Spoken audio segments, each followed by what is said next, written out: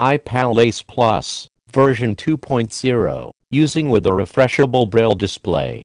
The iPal Ace Plus is compatible with the following refreshable Braille displays: Freedom Scientific Focus 14, Alva BC640, APH Refreshabraille 18, HIMS Braille Edge 40, BOM Super Vario 2, 40/Humanware/PDI Brilliant 40, Humanware Brilliant BI 40. For specific details on which controls on a particular Braille display correspond to controls on the Ace Plus, please refer to Appendix C, Part B in the iPal Ace Plus user manual. A copy of the manual can be downloaded from ABC's website support section tab for text manuals at www.abz.com/support/manuals.html.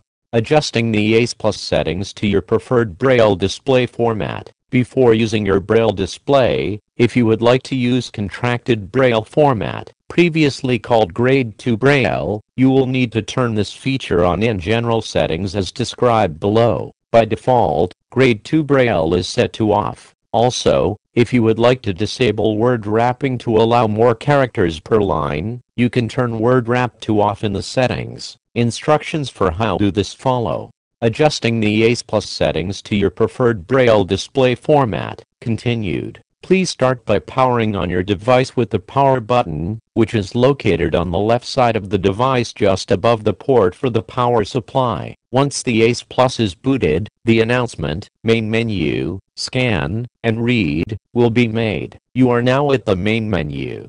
Adjusting the Ace Plus settings to your preferred Braille display format. Continued. To adjust your settings, from the main menu, use the right roller which is located on the top front right shoulder of the device to scroll down through the menu options which are announced, until you get to Settings. Use the Action button, a flat rectangular button on the right shoulder of the device above right roller, to select the Settings menu option. Next, use the Action button to select General Settings. Scroll to and select Grade 2 Braille. Then, scroll to and select On. If you want to turn word wrap off, scroll to and select Braille word wrap, and then select Off. You will be returned to the Settings menu options. Next, connect the Braille display to one of the USB ports on the left side of the Ace Plus above the power button. Wait 10 to 30 seconds for the Braille display to start, depending on your display.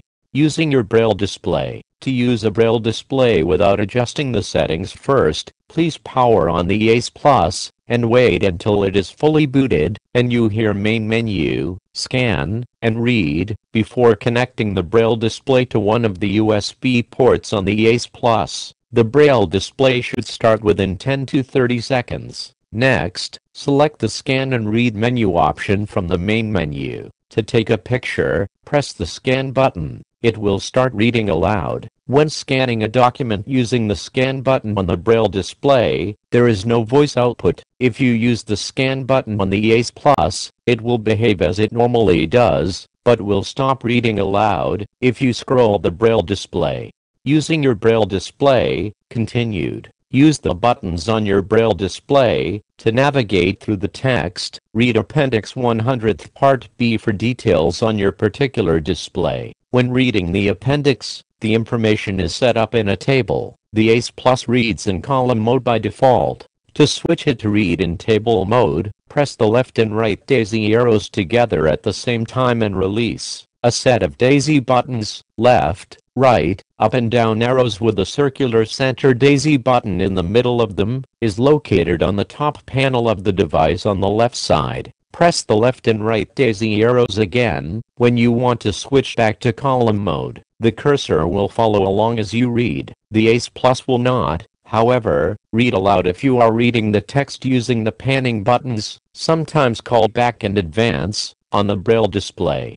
Using your Braille display, continued. Please note, if you are doing a quick check of the battery status and network connection status, by pressing the center daisy button, and you are using a Braille display, once you press the center daisy button on the Ace Plus, you can use the right roller or equivalent controls on your Braille display to scroll to the battery status and the network status. Once you have read the status, You can press the back button, or equivalent, to return to the screen you were on.